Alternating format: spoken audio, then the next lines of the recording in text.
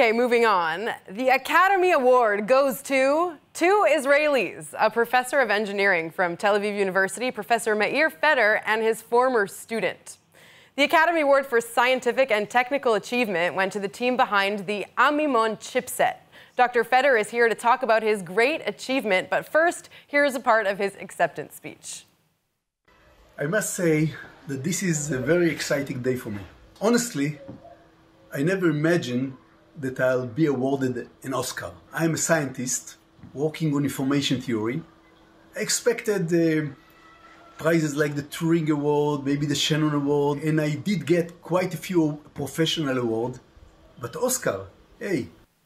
Okay, so I understand this was very unexpected. Why don't you start by telling us about the technology that won you this award? Okay. The technology we developed in Amimon is, I would say, the best way to transfer video wirelessly. We transfer the video in its top quality and with no delay. That's very important for many industries, and with full robustness. The link is stable and it never falls. As all of us experienced when we transfer video over Wi-Fi, let's say, there are many problems. The quality reduces, there is some delays, and sometimes the link goes up and down.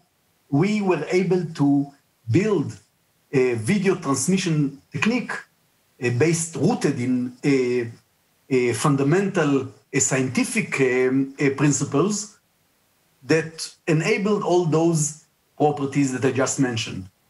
And this technology was incorporated into movie cameras.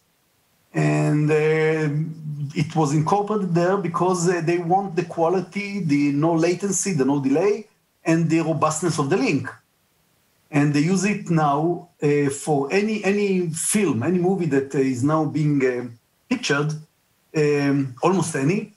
They use it with the new movie cameras on the set, and it gives them a lot of advantages. All right, if I just mention... Yeah, go ahead. Sorry. If I just mention two of them, one advantage is the fact that it becomes so convenient to set the set so that it saves a lot of time on the movie set, and that costs a lot of money.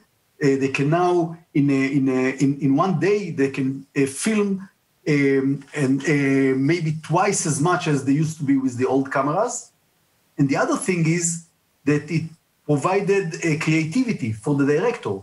Now that the camera can move anywhere, and the director can see in real time many cameras on the set, he can control them, and he can play with that, and he can make the movies much better.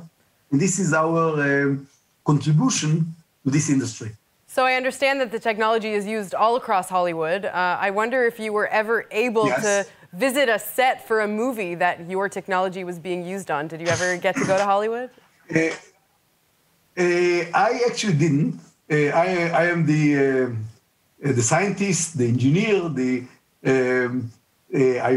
but people from our companies, from our company that were responsible for selling our technology to the movie cameras, of course, they talked with the director, they visited the set, and they were really able to tell us how much we contributed to the industry.